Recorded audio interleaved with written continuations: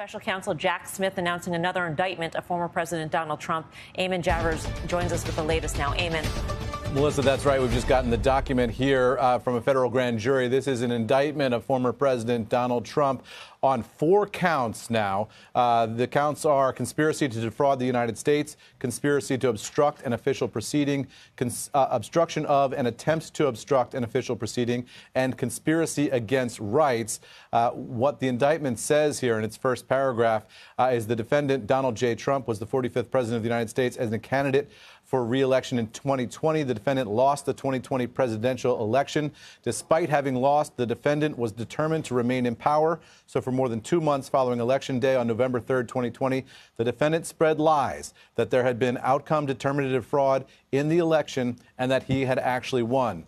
Those claims were false, and the defendant knew they were false. This is what they call a speaking indictment, Melissa. That is, it's 45 pages of text here. We're going to go through it carefully and bring you all the details from it. But that makes it clear that what the special counsel's office is doing here is laying out their case against the former president of the United States in quite some detail.